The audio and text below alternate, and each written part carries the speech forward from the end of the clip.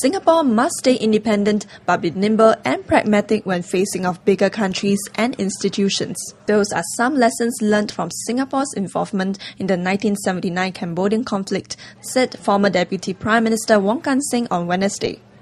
Singapore's foreign service and its development is also essential to our survival in an ever-evolving geopolitical landscape.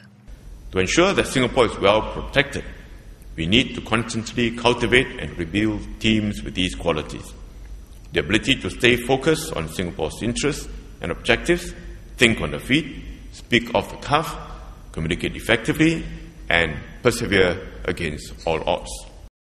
In January 1979, Singapore and the other 4 founding members of ASEAN, Malaysia, Indonesia, Thailand, and the Philippines released a statement condemning Vietnamese occupation of Cambodia.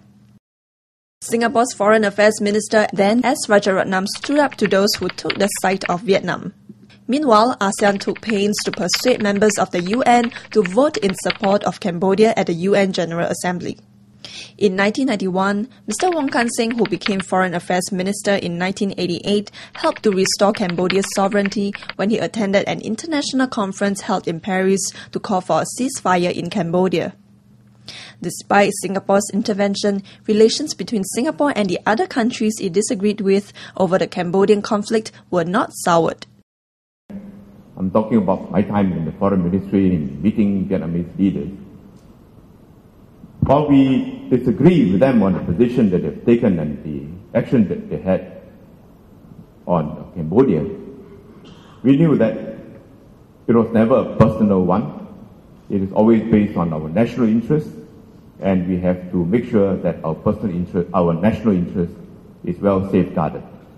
And it's for this reason that we took a tough stand against the Vietnamese. Mr. Wong said diplomatic visits and economic cooperation helped to boost relations. Vietnam later joined ASEAN, and Singapore is now Vietnam's 5th largest trading partner.